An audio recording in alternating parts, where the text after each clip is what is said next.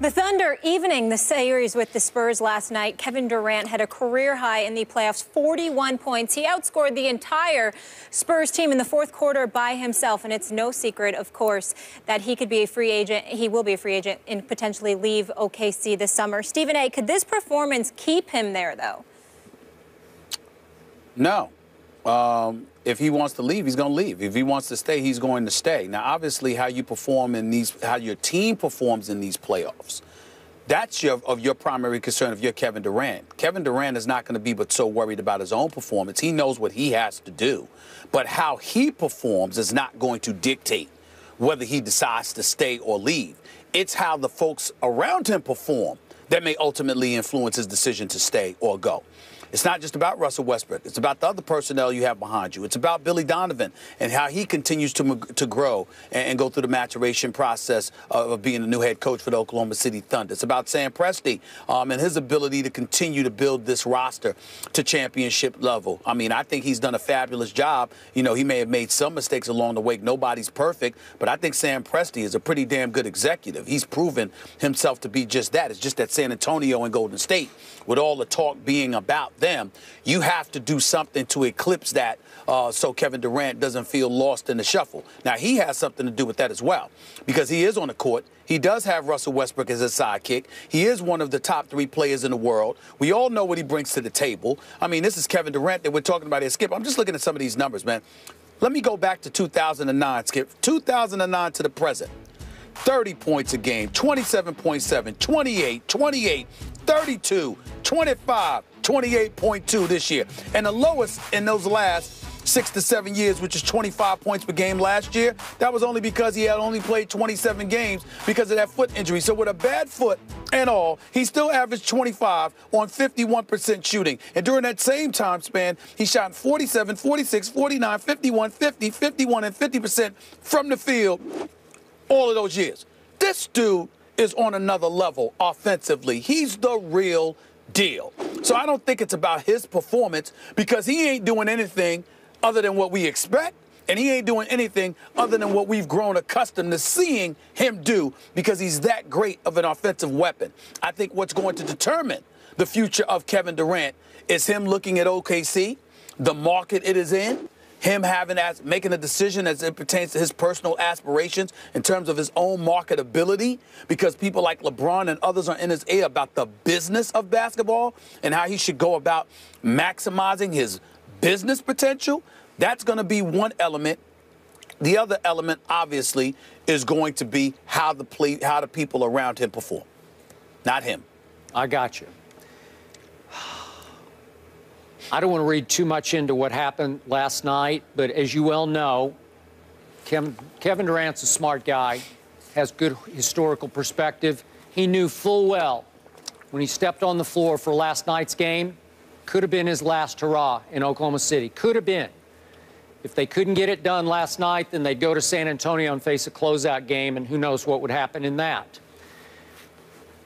I know enough people who know Kevin to tell you he's emotional, big-hearted, and I will bet you he went home after last night's game and thought twice about it. My gut feeling has been from the start he will leave.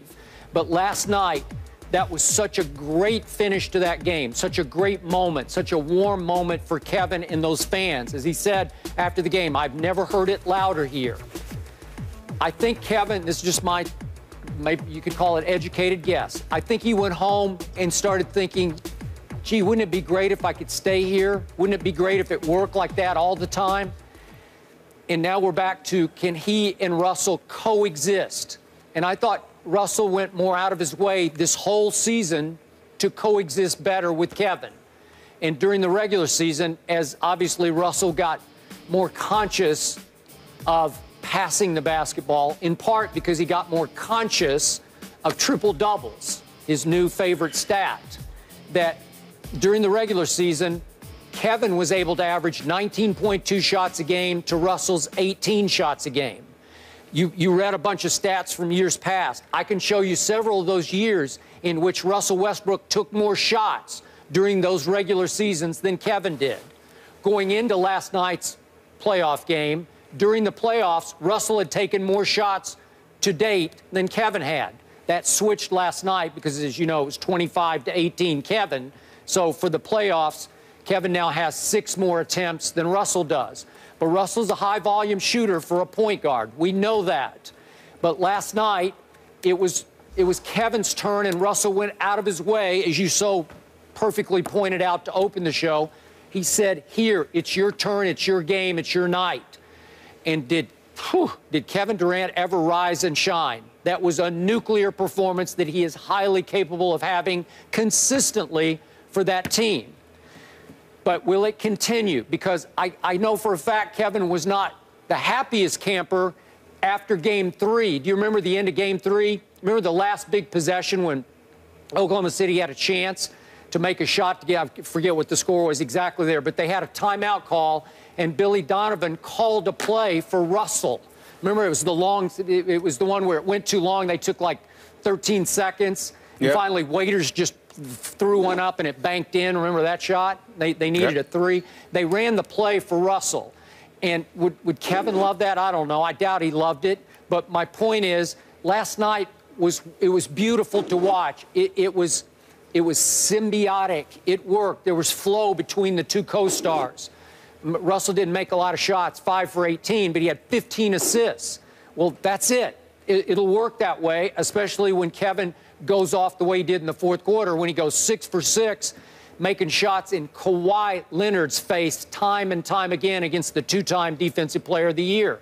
So I'm sure if you ask Kevin, you put him on a lie detector this morning, he would say, I don't know, man.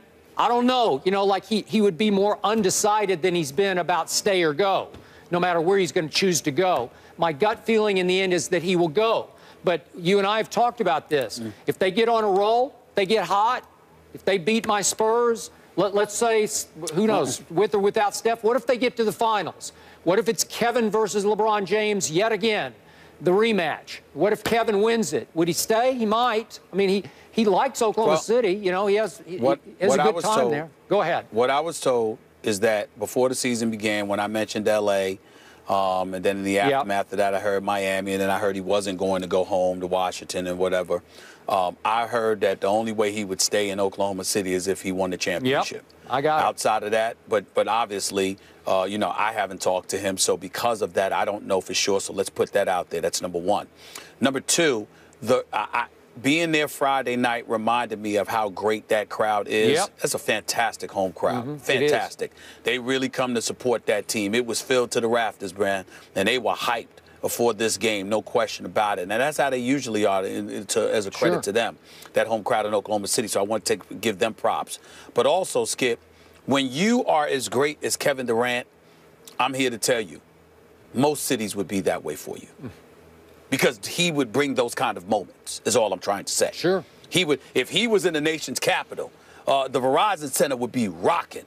If he was in New York, Madison Square Garden would be rocking. Okay, I mean Miami's a little bit less because those folks they got a lot of stuff to do. Okay, so they're gonna be that way in the second half, but the first half they might just still be getting to the game.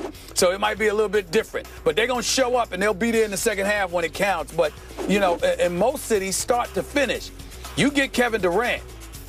Trust me, the crowd's gonna be hyped, and so because he's that lethal. And I think when you look at it from that perspective, again, I think he's at a stage right now. He's already been to the finals. He's already been against LeBron James. He's already lost. I think it's one of those situations where Oklahoma City finds itself in a position, I don't know, I think that the only way Kevin Durant will stay is if he wins the championship. If not, he'll either leave or sign a 2-year deal with an opt-out after 1 year so he and Russell Westbrook can be free agents at the same time next summer. I think those are the scenarios. I will say this.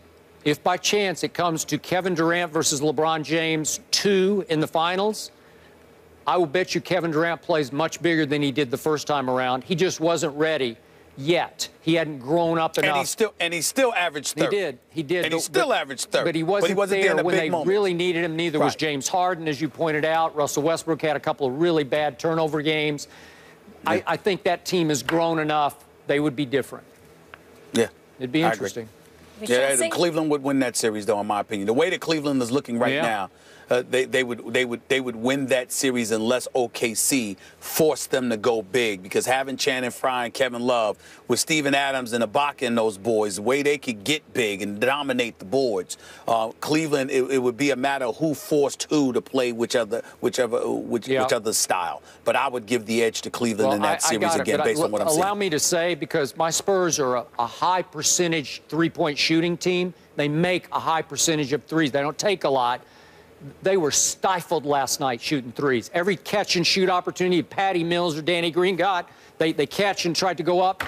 Hands are all in their face. So that would be interesting to see how well they did get some open looks, though, Skip. They just missed them. They got a few. They got a few open looks and just missed them. Yeah. Also making history this weekend, that would be Bryce Harper on Sunday without even swinging the bat. And someone here says it will hurt baseball. We'll get into that when we come back.